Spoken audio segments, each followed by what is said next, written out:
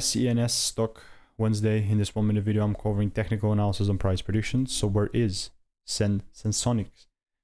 Senseonics holding stock going from 18th of February, September and onward. So what about talking about? But screw that. We keep it real and raw. 12% up is cool.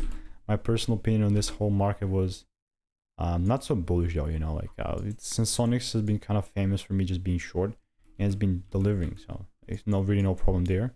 Even here, like if I saw a double break, I was gonna take it lower. Started delivering lower. So what's with the current price? I need a real structural break. When I say real, I mean a full candle close above 50 cents. This is just a week. We don't count weeks here, you know. And I'm telling you this, I'm not being ironic.